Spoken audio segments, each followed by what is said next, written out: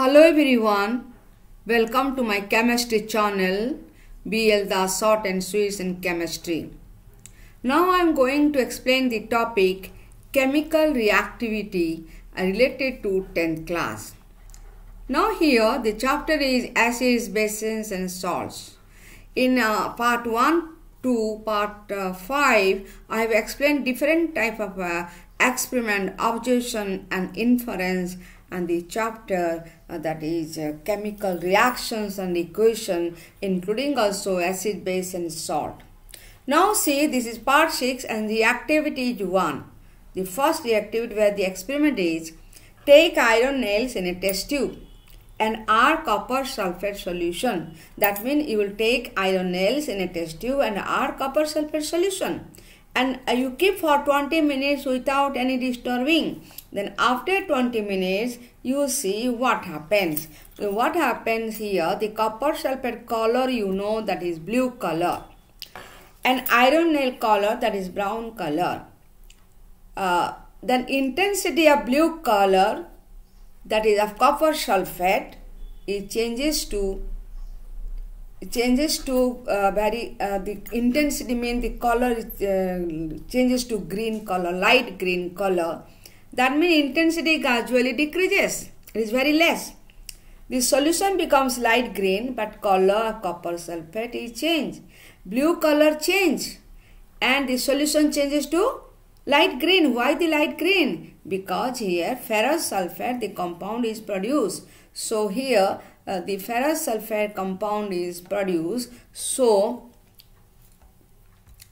the copper sulfate is blue color and ferrous sulfate is, that means it is light green color. So that is why the solution become light green and blue color of the copper sulfate gradually become less and less. The color of the iron nail dipped in the copper sulfate become brownish. The color of iron nails because it changes to ferrous sulfate. Ferrous sulfate, that is brown color. The covering of the iron nails totally becomes to brown color because here ferrous sulfate that covers the nails. Then come to inference. Here the reaction due to what? Due to ferrous sulfate. See, this is the reaction and that is copper sulfate and that color is blue. When the color is blue and now when treated with iron, this is, what is that Fe? Fe is nothing, your iron nail. Iron nail when dipped in copper sulfate solution gradually changes to light green. What is light green? Ferrous sulfate. What is the formula of ferrous sulfate? FeSO4. Copper sulfate solution in the beaker becomes brownish. Why brownish? Because due to formation of the copper sulfate solution becomes brownish because the formation of layer of copper on it. So the layer which is due to copper and ferrous sulfate, that is light green. So due to formation of ferrous sulfate and copper metal, and these are the color ferrous sulfate and brown. Next come to here. What happens? The formula. How can know? This is the formula.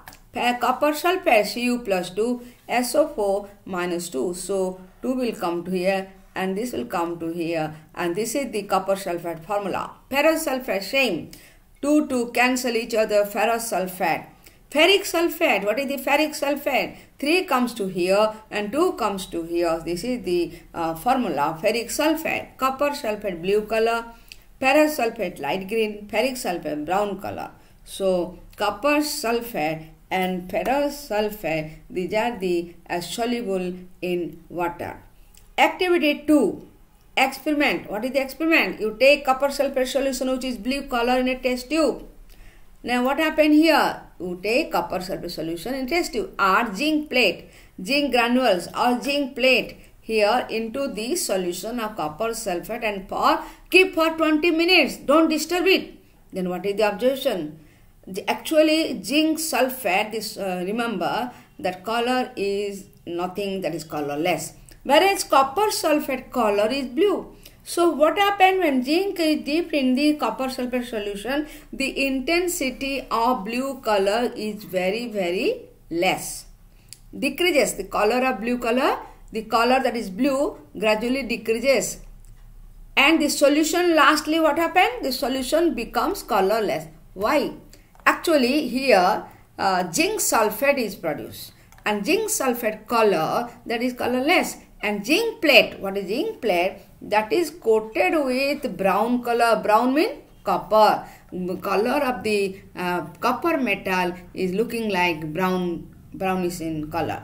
Inference, what is an inference? That means zinc when reacted with the copper sulfate, with copper of the copper sulfate solution, then what happens here? Zinc is very reactive. It indicates zinc is, because zinc is a metal and it is a copper sulfate solution. So zinc will displace copper. Zinc will displace copper from copper sulfate. So this is the copper, zinc displace and zinc changes to zinc sulfate, that is a colorless solution.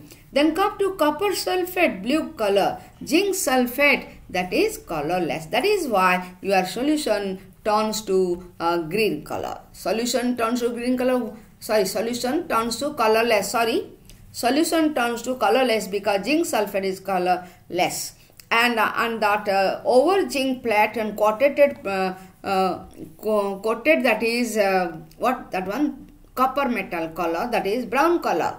That means zinc plate is coated with the brown color due to deposition of copper layer, simply layer on over the zinc. Are you clear?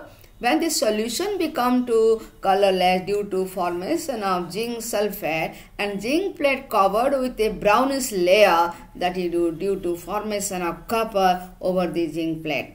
Then come to activity 3, experiment. What is that?